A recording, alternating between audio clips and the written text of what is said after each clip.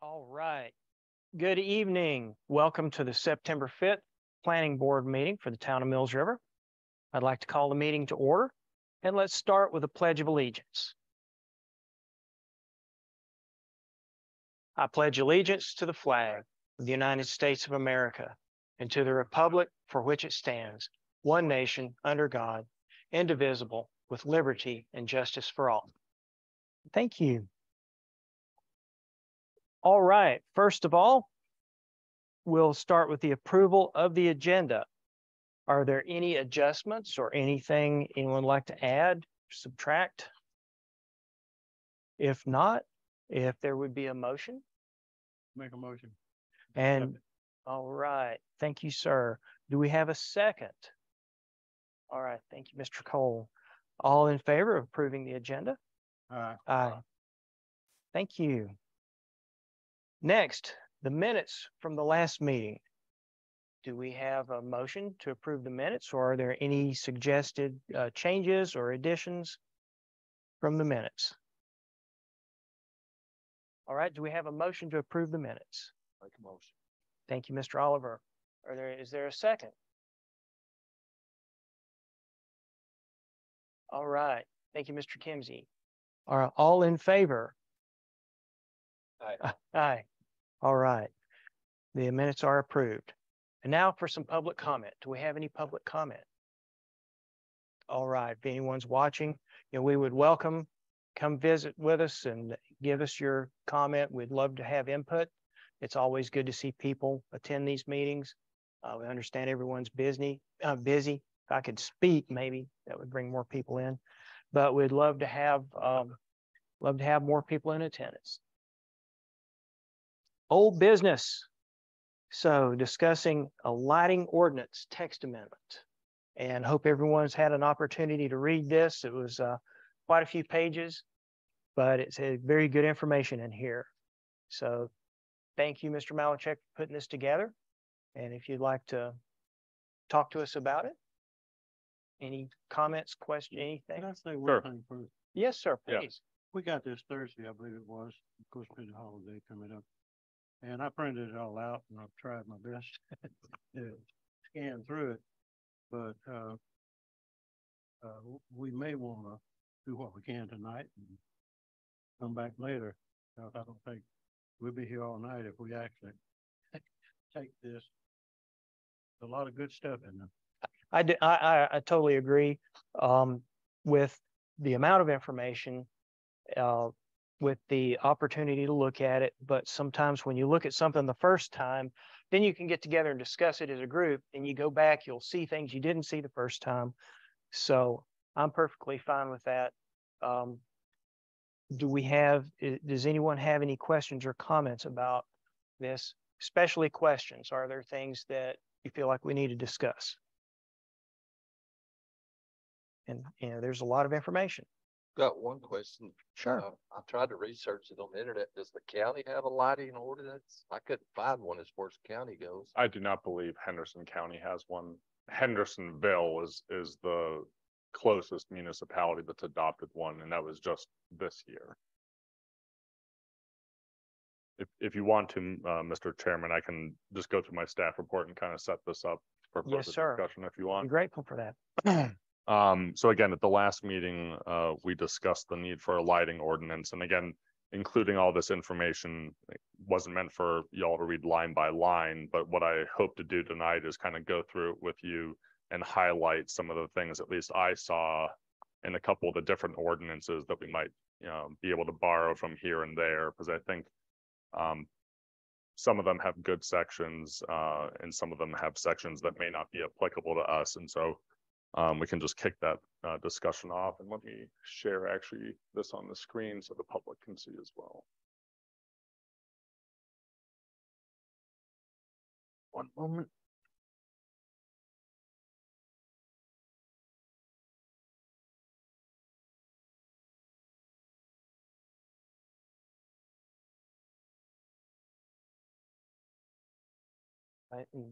Okay. So the first one I wanted to review was Hendersonville's lighting ordinance, again, just because it's the most recently adopted one and I believe they put a lot of time and energy and research into it. And I know there was feedback from the community about it as well. So just highlighting what is in this ordinance as an example is that non-residential and multifamily uses are the uses subject to these regulations. Single family and two family homes are exempt. So that would be detached single family and duplexes. And then one thing all the ordinances had in common were exemptions for, flagpoles, temporary events, safety lighting, construction lighting, holiday lighting, seasonal lighting, etc. And that was something we saw throughout all these ordinances. The Hendersonville one gets a little technical. They use a newer standard that I've heard of called bug measurements, which measures backlight, uplight, and glare from the fixture itself. And then foot candles, which is the general measurement of lighting on the ground at property lines to determine, and you'll hear this term over and over, light trespass. So light leaving a commercial property and, let's say, disturbing a neighboring residential property. So their main standards, let me scroll down to that section. On computer. Can I So ask they're, a question? yeah, go here? ahead. So single family and two family units are exempt. How about a development, which will be single family homes? Would we require the developer to adhere to this until they're sold? Well, construction, like for lighting a construction site, Mhm. like if you have to work at night, or the DOT that's out there, they're paving, that would be exempt. So what I saw through some of the other ones too is, and some of the other examples I'll show, they do require a lighting plan. Okay. And there's also some ordinances that require light setbacks. Huh? So one thing I was going to propose is for major subdivisions or for any non-residential development in the town, we require a lighting plan. They already know where the utilities are usually being wired to. So really it's a matter of just identifying it on the site plan on a separate page and then including fixture details about what exact light fixtures will be installed. And from that, we would be able to determine, does it shine directly out? Is it straight down? Is it only partially down, etc. So Sounds good. that was one thing I was going to suggest for major subdivisions to include a lighting plan. There's also some ordinances that have standards for street lighting. Mhm. So that Yes, would sir. encompass single family residential. But I do think it's important, and again, this is just my opinion, that we probably not get into the game of looking at someone's floodlights on the side of their house. Correct. Yeah, I agree. I think just having the ordinance will help people to understand that what you do on your property with lighting can affect someone else. So even though we don't regulate it, at least that. Now, I That helps believe it people is Asheville's, and I'll get to that one in a second, that does include single family homes. And there are enforcement provisions. So again, I don't think we're appropriately staffed for that, but some of these ordinances, and that's why I wanted to show you the spectrum, do go to the point that if my neighbor has floodlights that are shining in my window at night, I can call code enforcement to come out with a light meter and have that taken care of. Sounds good. Any other questions before I move on? Well, that pretty much, you explained my concern. I had the same concern with the same thing. Mm-hmm. Because we exempt them. I mean, say Mills River, we were going to take an acre of land to build it. 3,000 square foot home. Next acre on. I certainly don't want to have this bright light shining on me. So why are we exempting this single family home? This is what it's all about. We don't have to. That's for this board to decide. I know, but I'm just bringing it up, and I had that underlined that what you brought up, because that to me is what it's all about. Trying to acquire them from the get-go to put in proper lighting. That's my thought. So The other item with the Hendersonville ordinance is again, the foot candle measurement. So they actually state that you can have a maximum of 1 foot candle of light at the property line. And again, let's use the example of a commercial next to a residential property. Now you can measure that in the field with a light meter, but there are also, I'm forgetting the technical term, lighting diagrams on site plans. I think it's called an ISO-Lux drawing that actually shows based on the fixture and the height, how light will be cast and how much light will cover what areas. So that would be another way we could look at that if we require a site plan and an ISO-Lux drawing, I think is the term. One thing that I know that came up in the Hendersonville ordinance when I was following this in the news was the conversion of existing non-conforming lights. So again, just an example, let's use a storage facility. A lot of the storage facilities have that wall pack lighting that's just a box that just shoots lights straight out. And there are instances where those have impacted residential neighbors. But again, some of these facilities have just been constructed and there have not been those rules in place. So one thing Hendersonville stated is that it's only if you replace 50% or more of the lights on the property, or 50% or more are repaired, that you have to bring the entire site into compliance. I think originally they had a provision that everyone, it's called an amortization clause. Everyone had to bring their lights, again, commercial or non-residential, in compliance within like a 10-year period, but I believe there was backlash from the business community about that. Let me fix this audio because I'm getting some feedback. I think, and y'all have to confirm this, or I think if you call up Duke Energy, say, I would like to have an area light. I think they're going to bring in LED, and I think it's going to be full cutoff because that's pretty much what's standard. Yeah, and I think that's because they use those are their standard fixtures that I think are also similar to the ones used for roadway lighting, but probably not as right.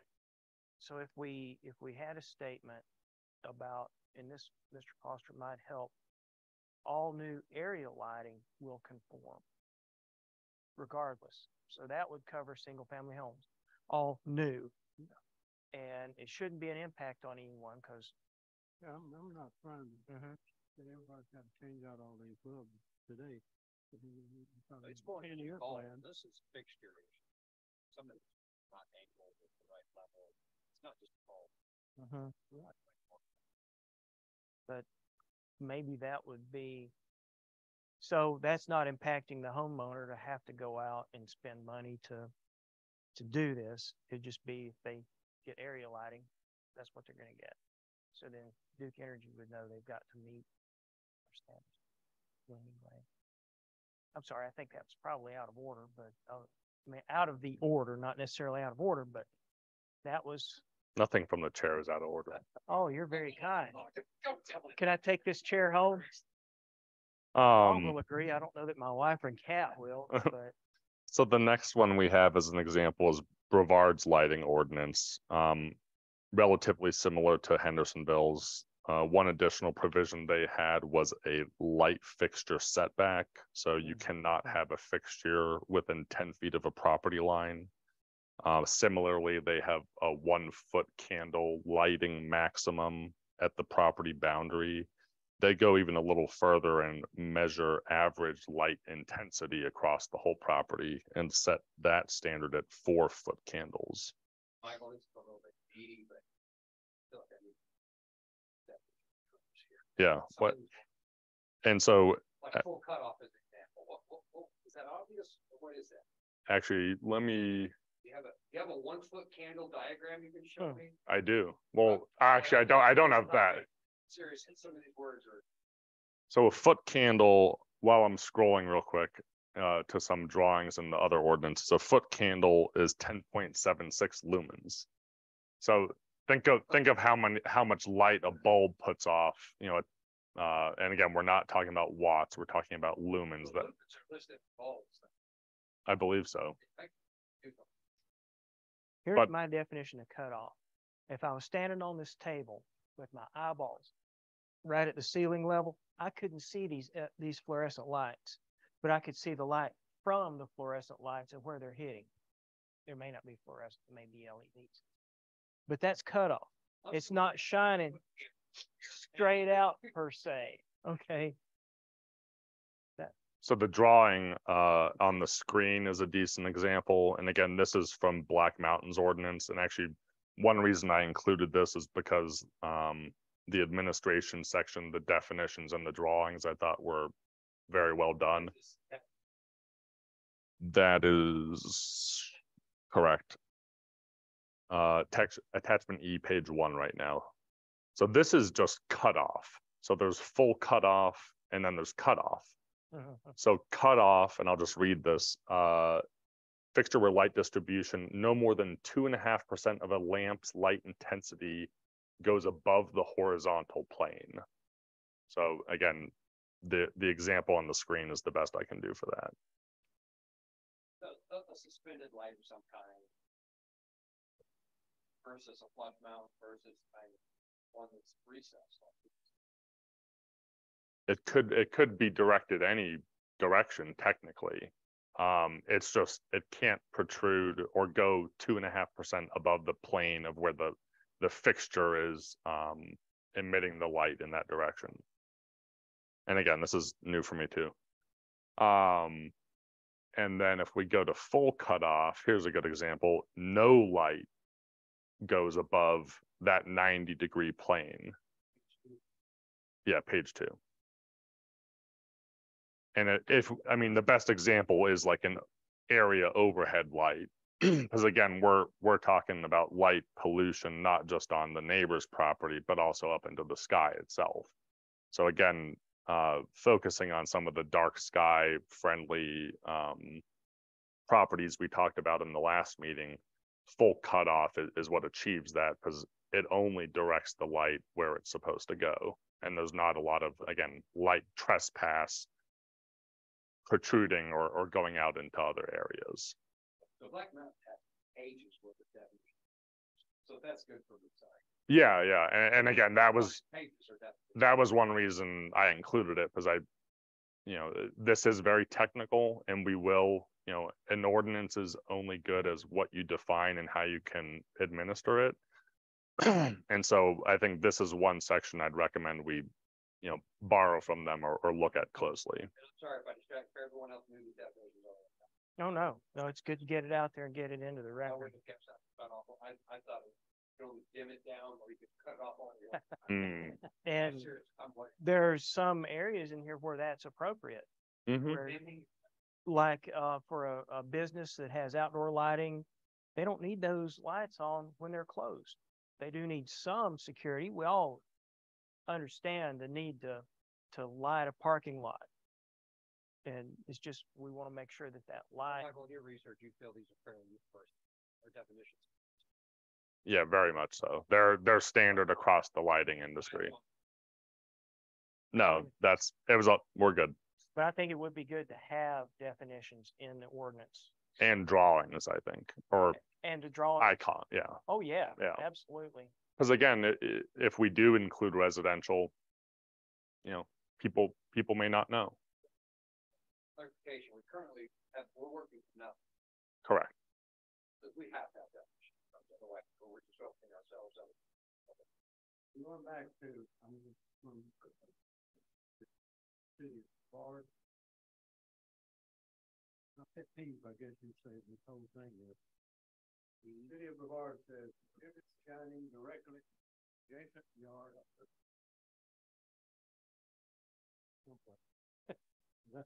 Sure. You're for that. Great. Okay. And go ahead. No, please. Sure. This is a starting point. I don't think we're sidetracked. I think we're the help. Okay, good. Well, I'm also wondering to the extent these apply to motion sensing lights. Great question. Just gonna. And I didn't, so I think that's a question I have in general about how these same rules apply it's like it leads to a motion sensing light or, you know, light that, you know, comes on for 10 minutes and then goes back off. Well, I would say if the light is in projected where it should be, doesn't matter. If it's not, You know, you got it there to protect this area or light up this area. Motion sensitive if something moves in it, but it's projected still needs to- where you want it, not next door. We can't temporarily break the rule No. while it's on the Right. third sentence. Yeah. What's the word? There's a drawing in here that shows motion sensor and general standards for new outdoor lighting. It's attachment D. And it says all new dusk to dawn security lights shall be full cutoff fixtures. The maximum rating not to exceed 9,500 fixture lumens. Basically, is that about 90 watts or 60 watts, something like that?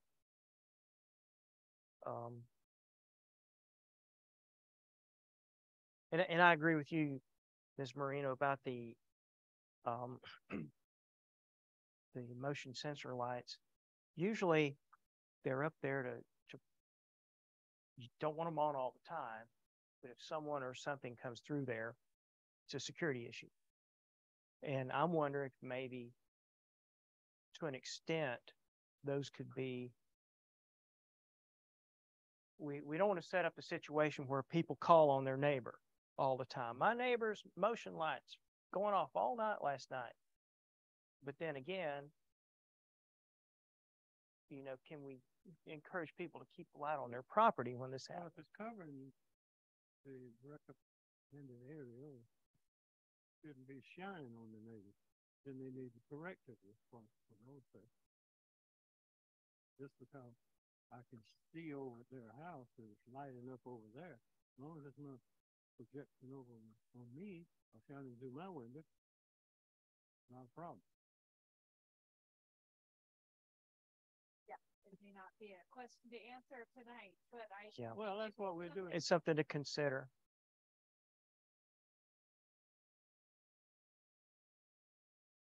Even not just for security, but when you come into your driveway at night. Yeah, that's very specific, but to say like, oh, it's protruding off of your driveway, but just depending on the angle, maybe you have to angle it so it only lands on your driveway. I don't know. It's a good consideration. Delve.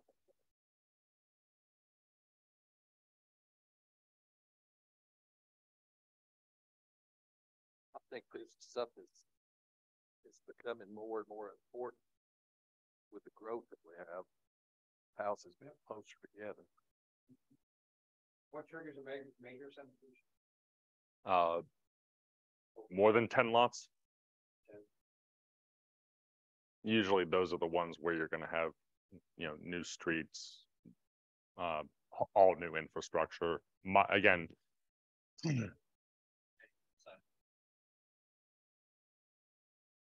you may, I mean, I guess a good example too, of a minor subdivision that does have a new roadway with lighting is, the Wintercrest subdivision, which is on Banner Farm Road across from the Roper Farm major subdivision. And Wintercrest, I think, was 8 or 9 lots, but it was still a new street. And I don't remember if they have street lighting, but it's quite possible they do. I just, you know, with a major subdivision, that's where our ordinance goes the extra mile when we ask for roadway plans. Usually civil engineers are already involved. So requiring a lighting plan, I don't think is a stretch. What does? It DOT, streets have to be DOT include drainage with curbing, lighting. That's if it's for state maintenance, then the DOT wants to get involved. We require DOT standards because that's a pretty well-known standard and we know it's going to work. DOT is always gonna be involved. DOT doesn't Private road. really get involved in Yeah. lighting. Yeah, so Yeah, so like Roper being a major subdivision, the road is built to state standards because that's what our ordinance demands, but it can remain private. And if they ever wanted, I mean, getting on the sidetrack, if they ever wanted to dedicate it to the state would basically require an inspection and engineered drawings proving it meets their standards. Yeah. Ask the question, just with the trigger. Yeah. It's not so much, Or should the town someday, the town be set up to accept roads and maintain roads? Maybe not, but I would think that we would want to make that possible if that were to happen at some point. Because what I've seen quite a few instances when I worked for the state is the developer leaves, people now own the road. And especially if it's gravel, but it may not be built to state standards. Well, then it becomes a hardship because once a road starts to fall apart, it's nothing but money. And then they come and ask for help. The state is bound. It's very difficult to accept a road onto the state system that's not built to state standards. Very expensive to get it up to state standards. So by requiring that up front, that's what would be something we would want to trigger? And when we say trigger, this is for town review, this is for you to actually review along a site, a normal site. Yeah, and I think, well, I guess this is something else for the board to consider. Do we want to actually require lighting or street lighting be installed? Or if it is installed, do we just want to require a plan so we can make sure it meets our standards? Well, that's kind of what I'm hearing is that I don't know what the threshold is that requires street lighting. It's not in our code, so we've never looked at it. I just know that most of the major subdivisions here have them. it's an amenity. Mhm. It's a good thing to have. It's an amenity, Mhm. street lights, but it's also an expense. So if there's a homeowners association, someone's got to pay the power bill. So then, how is that money spread out? If it's something we require, then we're going to be requiring that for the future, someone's got to pay that bill. That's where I think Michael's pointing out, it's a very different question. Requiring it to exist, very different question than managing.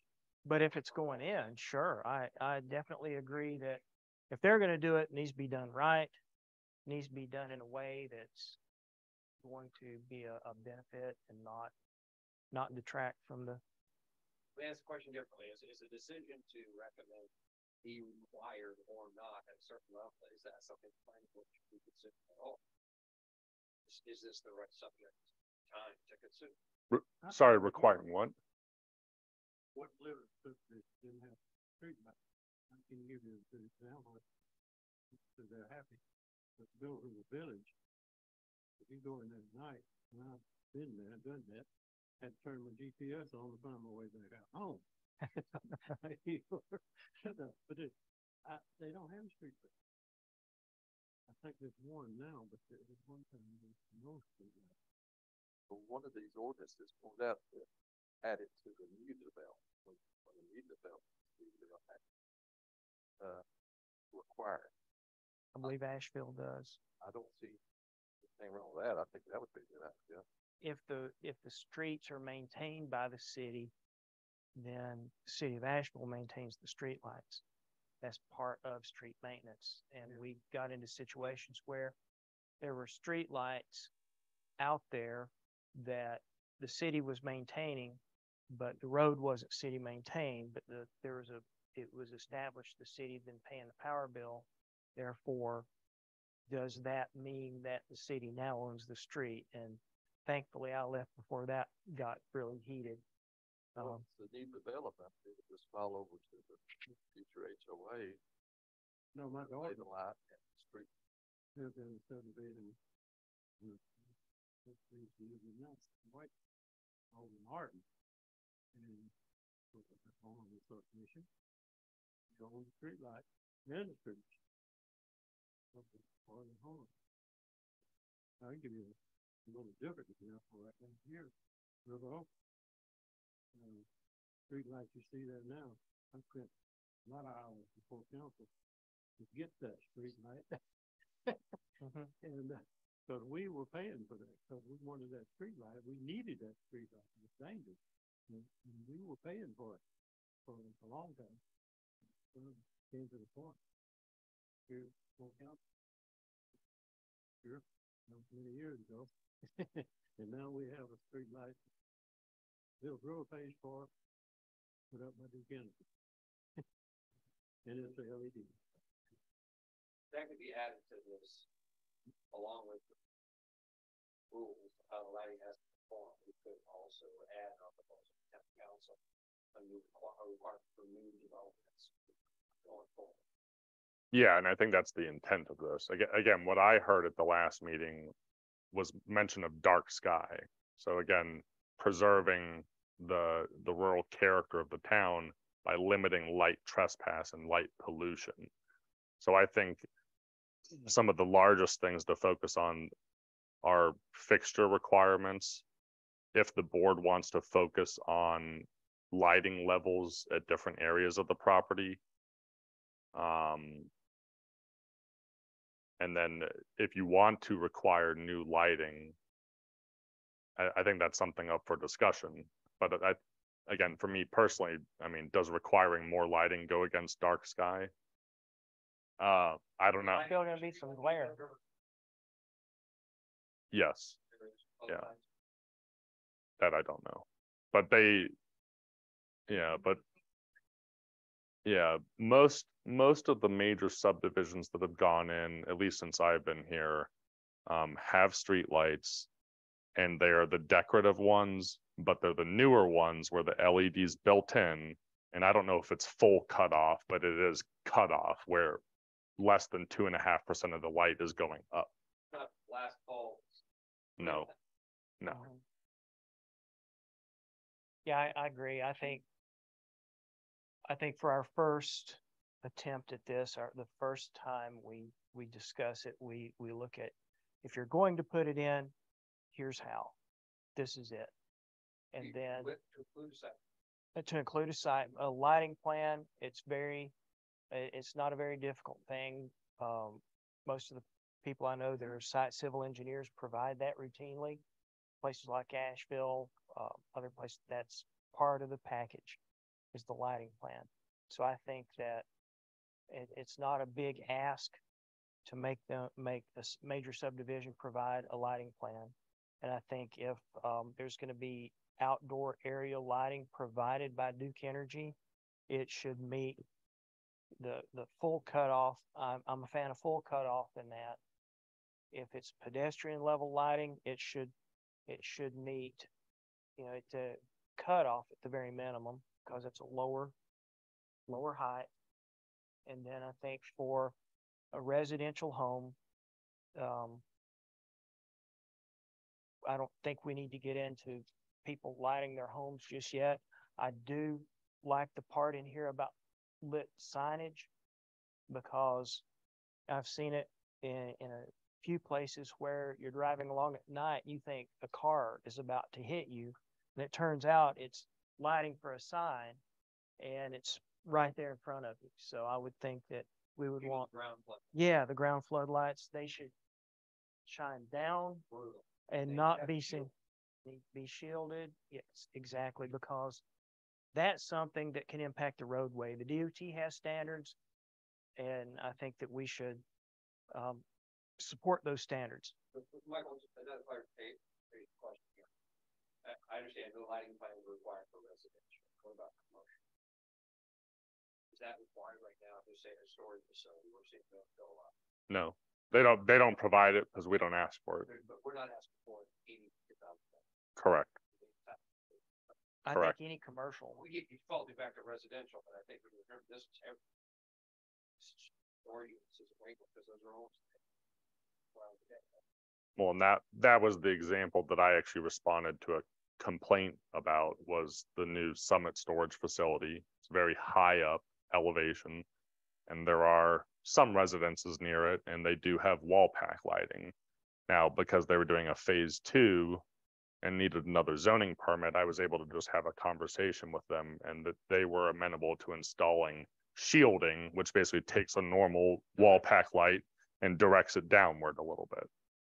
So that with some additional landscaping, the lights aren't going to go away, but it'll help address the issue with those neighbors. Aside from greenhouses being a totally different animal, is there any other particular development that would be covered differently? Exceptionally, talk about it, exceptionally talk about it, doesn't apply to gas stations, restaurants, things that might be in the same zoning area.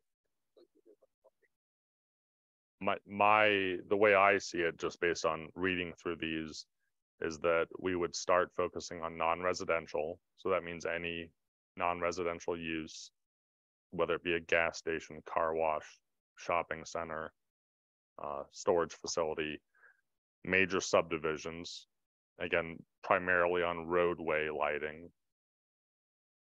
And that's about as far as I've gotten. I think the rest, I would need further input from this board, because again, getting into single family residential, do you want to regulate someone's lights on their property?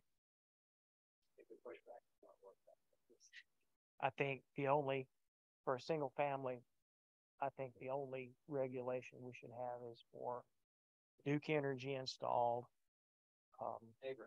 area lighting or neighborhood, because I grew up with a Duke Energy light, Duke Power at the time, right outside the house, and it just lit up the world. And that was then.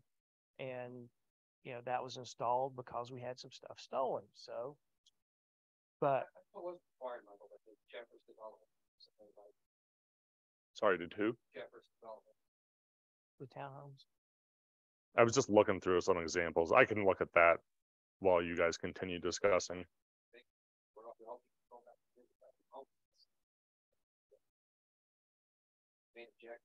Right. It's non-residential or yeah. And quadruplex or quadruplex, whatever we want to make it. That's the impulse. Townhomes, yeah. And would, I'm sure they're gonna have lighting. They have to have certain safety lighting. Oh, And I would that's think not they what. would use the proper lighting. Instead of throwing the old type. Light. I can tell you, once you get into multifamily, this requires a certain amount of light, but it doesn't get into this. and I think we need to include some kind of basic requirement in agriculture, greenhouse. A year or two ago, I saw the great bright lights up County all the way over to greenhouse over off Lansing Road. It was really bright. I read where, they could have some curtains or dark out blinds or something in those. And I did research that as well. And actually the International Dark Sky Association, their website has a whole section on greenhouses. And I'm talking about, institutions or developments that are 10 times the size of Lakeside on Ladson Road. So mega greenhouses. Yeah. So mega greenhouses. They had an example of some in Europe where there's a city of like 100,000 and then there's a greenhouse and the greenhouse outshines the city. Now, again, I didn't call any of these other municipalities and ask, do you regulate agriculture with this? But traditionally, and I mentioned this in my staff report, traditionally, per state land use law, agriculture is usually only exempt in ETJs, which is extraterritorial jurisdiction, so outside of city limits, but where cities still have planning authority. And usually agriculture is subject to land use controls in city limits. Now, Mills River is unique because we have so much farmland and we're trying to preserve that. So again, in Mills River, we exempt all agriculture, but I heard that brought up last time. And so looking at the research, really the only control is shades, whether manually done or usually it's there for the bigger operations, it's automated where they cover the top at night. So there's less light going up into the sky. I know Ladson, I think, has at least the side shades installed for some of the neighboring. Right? Apollo got overhead shade. I think they did. And they have very different light fixtures too. Totally different. I live directly across. Yeah. And they hang lower, I believe, as well. Right, yeah, they voluntarily did stuff. They, Mhm. portion of the lakeside, one we already talked about. Mhm. I But- can see it becomes a big problem. We get more greenhouses than we probably will. We have people taking tired of it. Well, And having greenhouses are one thing. I would not want to try to, if there's activity, you got to make hay when the sun's shining. And sometimes when the sun isn't shining, you still got to make hay, right? You got to get out there and do agricultural work. And if they have to set up some light plants or something to do what they got to do, or things like that, I wouldn't want to bother that, because I don't know of a lot of things like that, but that's why I hesitate trying to regulate agricultural. Greenhouses is a different animal, maybe, yeah. I'm just thinking the future. We had multiple greenhouses like that over there. If it don't change the landscape, it won't be those darkness. But not when they could use top of line, you know, if they Like, have a tunnel shade, yeah, picture pulled down at the window. yeah. mhm. And they could still operate the same, it's that they don't let the light out the roof. It is not. Well, I would be in favor of future greenhouse, maybe, acquiring it, as far as this is. You can't have a trigger in there. No. You can't even fit a trigger for, you can't have any trigger in there. No, not for. Now I'm talking about the indoor light, the outdoor lighting still. Outdoor lighting's different. Parking lots, buildings, street side, whatever. Just grandfathered in for the. The interior lighting you have.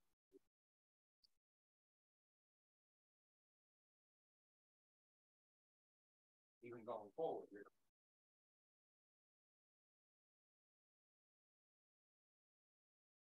But since we're having more than one meeting, I would suggest.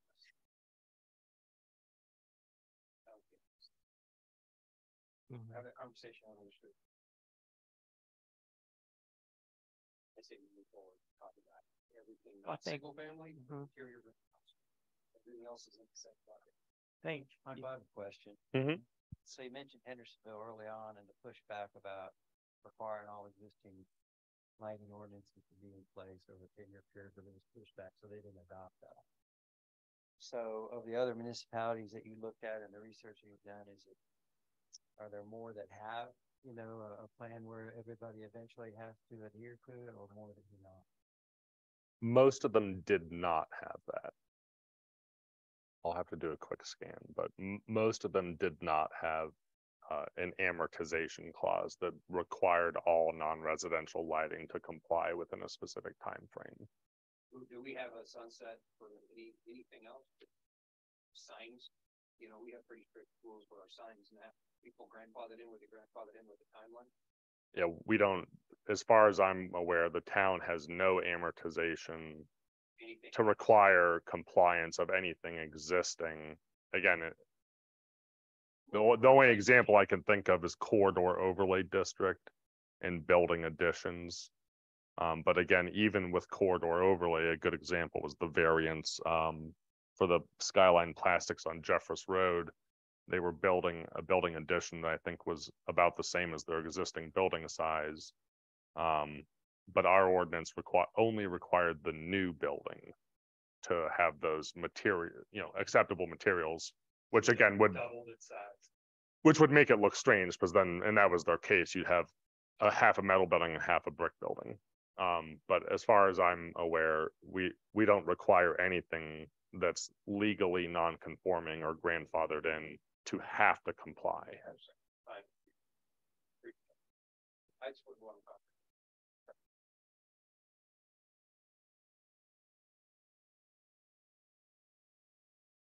changing the subject a little bit, I think that laser lights need to be in this? I need a definition of that. Okay, I'm a pilot. Oh, that. And one of the things that can really, laser energy is much more powerful and it can cause temporary blindness, etc. Even a laser pointer. And all these airplanes flying overhead going into Asheville Airport, etc. A laser light show is the kind of thing that's generally put in the notice to air operations so that you're aware. If you look at the chart for Clemson, which I don't recommend after last night, at least for a little while. If you look at the chart, it says caution laser light activity because sometimes they have laser shows. So there are, yes. I'm a pilot too, but. Yes. Well, let's go fly. But I think that, laser is one of those things that needs to have attention brought to it. That, you can really do some damage. I mean, I'm not talking the kids and the cat and the laser like that, but if you go outside and some people want to do it to draw attention, like the old searchlights, and searchlights are in some of these ordinances that you don't set those up for advertising. I remember seeing them, somebody I think at Hendersonville 30 years ago had one set up. You could see the Jackson building in Asheville used to have a searchlight on top. You could see for 100 miles. And yeah. And so, those types of things. If it's permitted, that means that they've gone through procedures. They know how to they know how to do this. That's a different thing. But I like seeing those things included in here. And Buncombe and Asheville's ordinances have both of those prohibitions, searchlights and laser displays lights.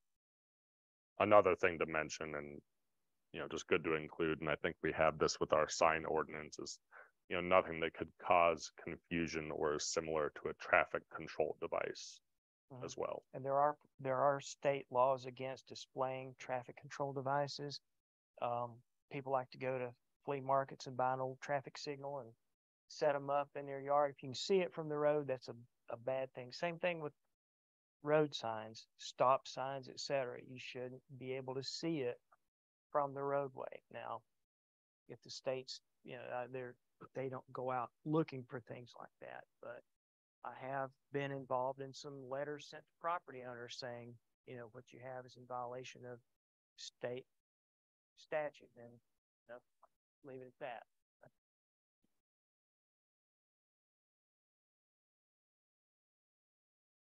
So just a few other points I wanted to get through and get some feedback on. So most of the ordinances we've been through, again, are about lighting plans, lighting fixtures, and prohibitions, shining lights directly in the sky or into neighboring properties. One I included that was the bulk of the last section of the attachments was the Dark Sky Association's model lighting ordinance. And I just wanted to bring this up because it is a unique approach. So both Black Mountains, while I do like the definition and the images, they regulate light by zoning district. Similarly, Dark Sky Association's model ordinance, which was developed with the assistance of the Illuminating Engineering Society, uses zoning overlay districts to control lighting, where you would have different lighting standards by district. Again, just presenting it to see if that's an approach this board considers, or is Mills River small enough and rural enough that we should just do a blanket requirement. We want to maintain that. For those that do, they use in the areas we have to, for those two options. So Those were the two options, correct? Yeah, targeting by zoning that I included.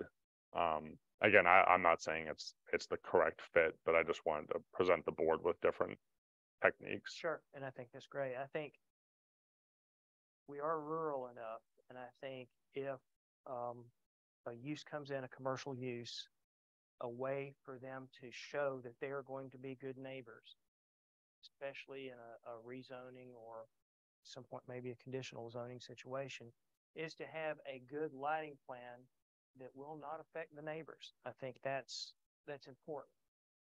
And so, All of our zoning. came into place, so they- You might be neighborhood commercial, but I'd have to check. Well, and that's the point, though. That you don't need to look that up. That's not, the point there is we're all residential, commercial, retail, agricultural. It's all mixed. How could one possibly do anything other than one? Unless you went off current use, I guess. MR30, sorry. Maybe we could start out with something basic. Can it be amended later? I think it, we needed to Besides More- light, if you have a basic, lighting ordinance. I have to, So everything can always be amended. Yeah. It's the process. but so maybe we shouldn't think too deep into it. Start out with the basic things that's a problem right now that we need to address. My thought was moving forward is that based on some of the feedback we have tonight, we would begin drafting text, not a complete ordinance, but taking some of the things we've seen and liked from the different ordinances and putting it into a draft version for your review. And then we could continue the discussion about what you like and don't like in that. And then again, can continue looking at these examples about what we would want to incorporate moving forward. I think the only other thing I still need or would like clarification on is the foot candle measurement. Do we want to just focus on full cutoff, dark sky friendly fixtures for new developments, or do we want actual light measurements at property lines and a limit set to that? Now that I understand the cutoff, that's definitely a priority. Mhm. However, the brightness, that's what the other category. I think we could set a standard for foot candles at a property line, which then could be concern driven. I don't like to use the word complaint because that puts it in a negative. But if there's a facility or something built next to you and lights coming onto your property, then it's a way to go out there and have a quantitative measurement to say, yes, there's more than 1 foot candle per foot here, and you can measure that with a light meter. And then that's a way to then make sure that people comply. So it's a way to measure that. So I like the idea of having something like that in place. That doesn't mean that we should have to go out to every single new installation and go measure it. But if there's an issue, then we've got something in print. Mhm. And- The site, the plan submitting it, can't issue, you're not gonna get a permit issue. That's correct. So again, using Summit as an example, if we had required a light plan and they had submitted with something like this adopted, and again, I'll have to put up an example of an Isolux drawing. If they show how far the light is going to be downcast from their fixtures, and if it is above the requirements, they need a different fixture, or they need. Height, proximity, Mhm. direction. Mm-hmm. Now, enforcement again is another way to bring lighting nuisances, I guess, in compliance. So, amortization is a way where the town or municipality says you must change these to something compliant in 10 years, 15 years. But let's say I live next to, I don't know, a warehouse building with wall pack lights, and we do pass this with a 1 foot candle standard at the property line. If someone would like that were to complain, and if we were to go out and it was above the standard, we would have a conversation with that commercial property owner, and maybe they just put, I mean, $5 metal shields on the lights on that side of the building only. So again, it's a, The structure exists. yeah, if we go with foot candle at property line standards, I'm just saying it's a different way to bring nuisance lights into compliance without requiring someone to replace all lighting on their property in 10 years. Deadline, one route was 50% or more placement triggered. That was one. That had to be, and then this would be enforcement. Now, again, we do have limited staff, so I mean, it would be on a, Well, I com- hesitate to I don't like set the this up so that we then have to go to existing uses. I think if it's there, if it's grandfathered in, then it is what it is.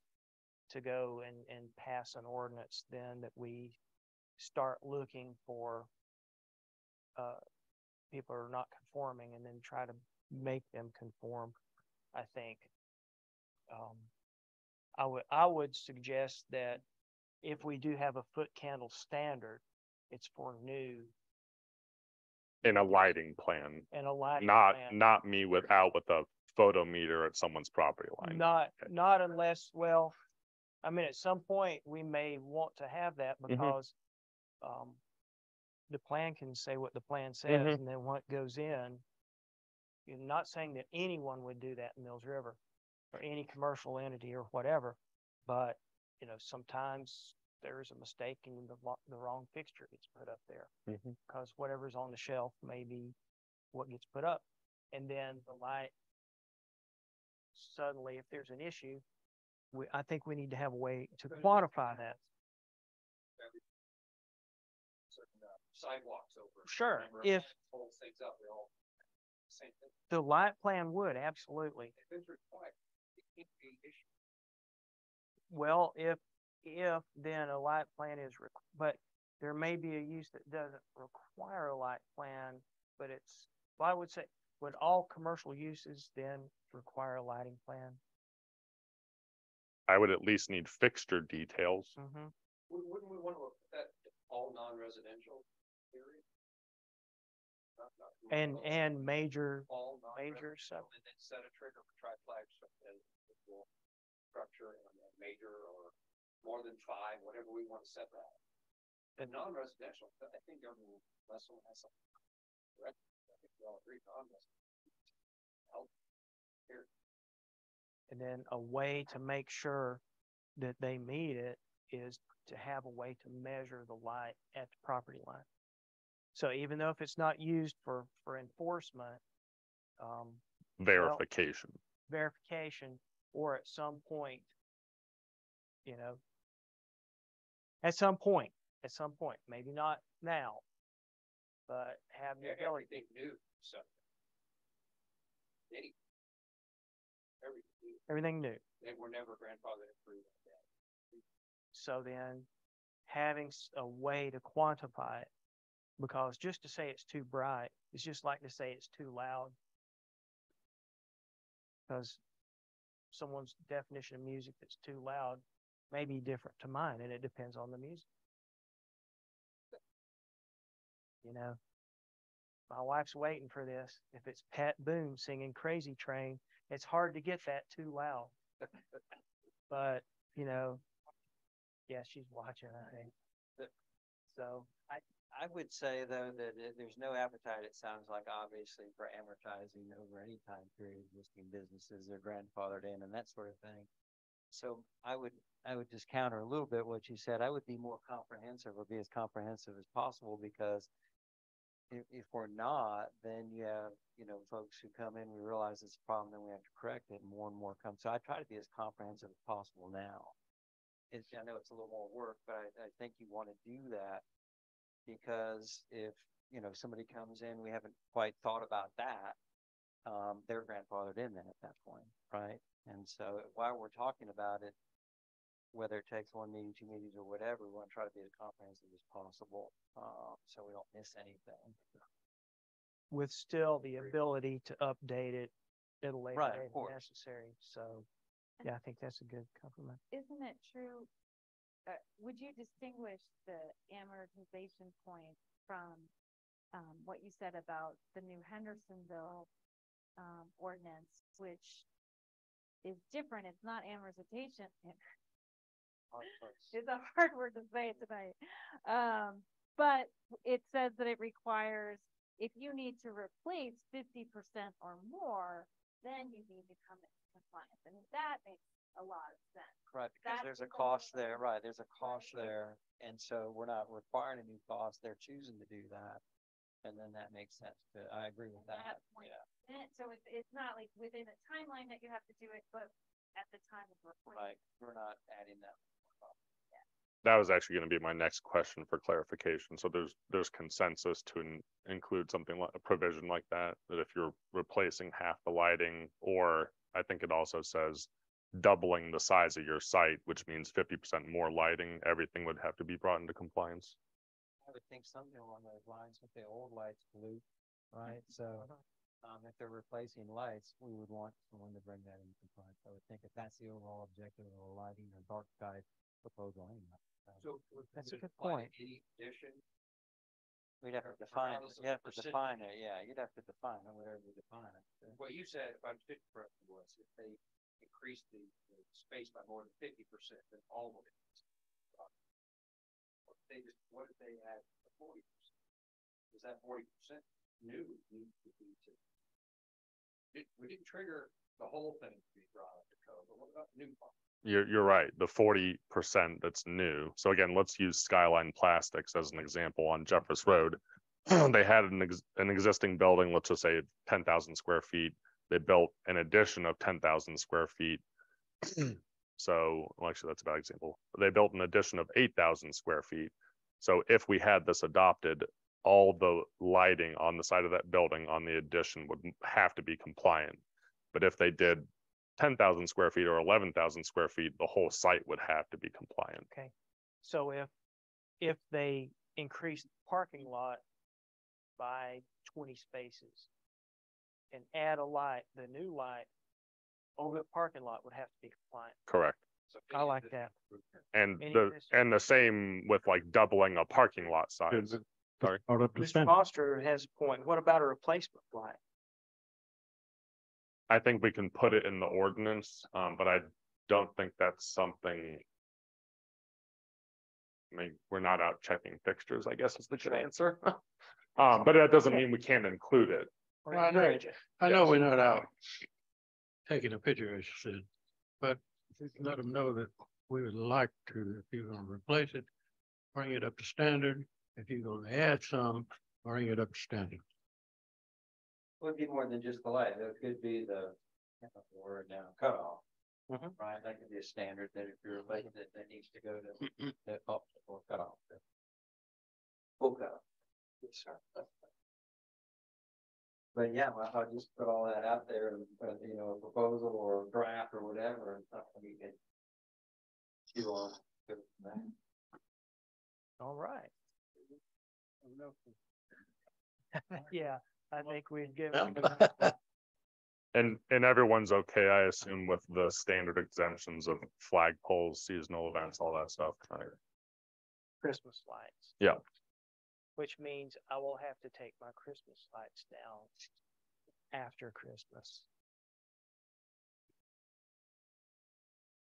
Oh, that's true. So now if I can get my bride to not notice, Good point. I'll plug in. The Jeff took a point of clarification. I do want to talk about greenhouse. I just felt like this was I agree. bigger bucket. I think that's, and we should really, if there were a way to have some people who have greenhouses or are familiar with the business to come talk to us. And this is where, now, if there's anyone in the public who wants to come share their opinion, because this is going to affect you. Hopefully it'll be a very positive effect. Come tell us what you think, what is important to the citizens. We'd love to hear that input. We meet the first Tuesday of each month. That's right. So love to have, Search light out the next meeting. There you go. Get their attention. and laser light show. tell all the pilots going over to keep one eye closed. So, okay. All right. Next, we have new business. We're showing none. And additional items, board comments. Yes, thank you for all the work you did. Phenomenal. Yes, I would like to say how proud I am of town staff and what y'all do for us. We're very blessed. Thanks. And I'm very blessed to have board members sitting here with me. I'm proud to be the weakest member of a very strong team. Well, it's hard to look right past you.